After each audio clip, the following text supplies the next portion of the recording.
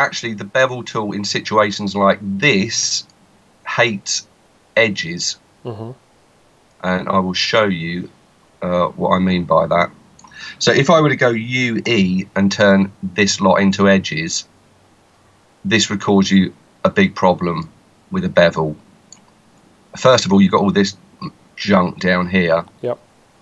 These tiny little polygons, they are going to destroy the bevel tool, basically. If I do a Fong break selection, just select on my hard edges here that are breaking the Fong tag. Mm-hmm. If I grab my bevel tool and I try and bevel this, you're in for a world of pain. you can see, yeah, you're in for a not a nice evening with that. And that's because the bevel tool is like the slide tool, and it wants to slide the points up these edges. Mm-hmm. Okay, so you can see it's following the angles, and because these angles are all over the place, they're not fanning out, you know, equally, as it were. Yep. That's going to destroy your mesh, and also because those polygons were so close together, even if you clean that up, that would still be a nightmare. Yep. So if we go back a few steps to where we have the n-gons, and we do another Fong break selection, let's go into edge mode. When we bevel, we shouldn't get these problems because there's no edges. Okay. Now what's going to happen here is that the bevel is going to go in the vertex normal direction. Right. Okay. And vertex normals are covered in detail in MILG 11. They are indeed. Mm-hmm. Actually, let me go back to here, and let's just bevel this.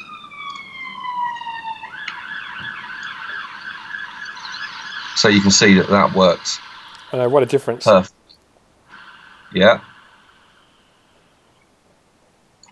And you can see that the edges, the way they're kind of moving out, are in line with these edges, if you see what I mean. Yep.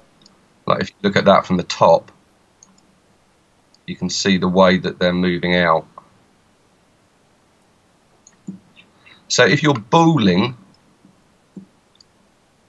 stuff, anything that has a corner like this, you want to keep the n-gon around these corners. Yes, right. And you can see that I have them, you know, here as well and here as well. Now I've deliberately sectioned off the part that I've booled, so I've made sure it's been kept in check into this area. Yeah, you've still got to be considerate of how you do your bools. Yeah, you can't just jump it in, put two objects together and bool them and think, yay, now I'm ready to bevel. Yeah, you have to kind of manage the object that you're cutting in. Should I give you an example of that? Yeah, definitely. I know that you do cover that also in detail in making it look grade 11, right? Yeah. Now there's another very good tip involved here. If I do bevel this, you'll notice that I get these shading errors. Yep. Here. Can we pan out a little bit more? You'll find that on these large flat surfaces you're going to get very soft shading, and this is to do with the vertex normal direction as well. Now in 18, in release 18, hold on, where is that? It's in Shift V, vertex normal. Oh, you can see your vertex normals in 18. You should be able to. Hold on. Why can't I see them though? Do you have to have normals turned on as well? Aha, here we go. You have to be in polygon mode. Okay. I believe, and you have to have everything selected. There you go. Look at possibly. that. So these are your vertex normals. every point has a vertex normal. Obviously, that's all covered in the course. Yep. But you can see that these vertex normals here are pointing up at a strange angle. That's because they're averaged, because the Phong tag is in play. Now, there's a way you can get round this. And this will stop these kind of shading areas. You can see this is very soft here. So let's go back. Now, this is the way I bevel everything. What I do is I get my edge selection, get my bevel tool, put it into solid mode, and I solid chamfer it first. Okay. Now, when I do that with the solid chamfer, you can see that this top surface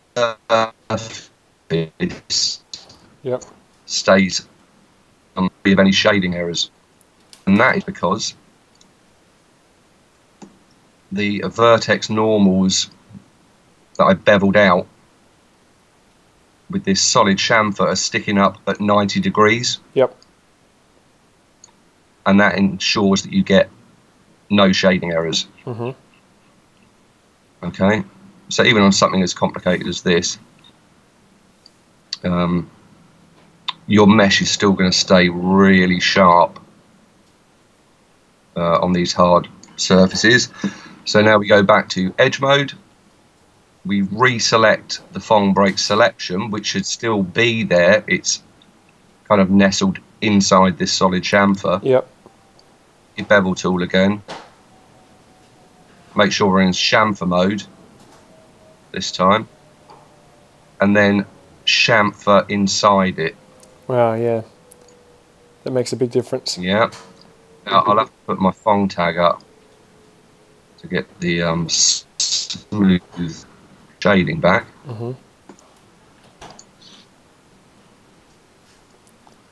But now you get a really nice bevel with no shading errors on your flat surfaces. And once again, no subdivision. No subdivision there.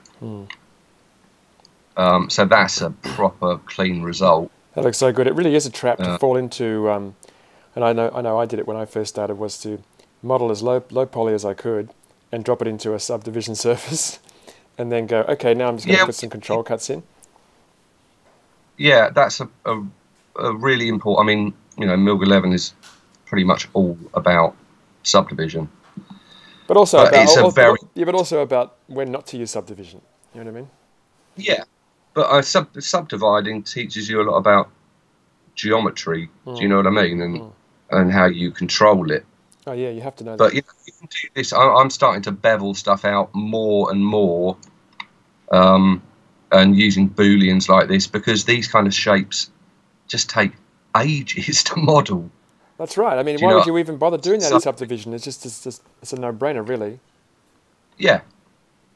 You're gonna have to sharpen all of those corners. You know, you're gonna have so many more cuts. Yeah. For what real benefit? There isn't really a benefit. Yeah. This should be easy to unwrap. You know, you could keep your model unbeveled and bake these bevels in with a normal map. Right. You know, which would be fairly easy to do. But anyway, that's a couple of little bevel tips. Fantastic. But I always solid chamfer first. I make sure that I keep the vertex normals on these surfaces at 90 degrees using solid chamfer, and then chamfer inside the solid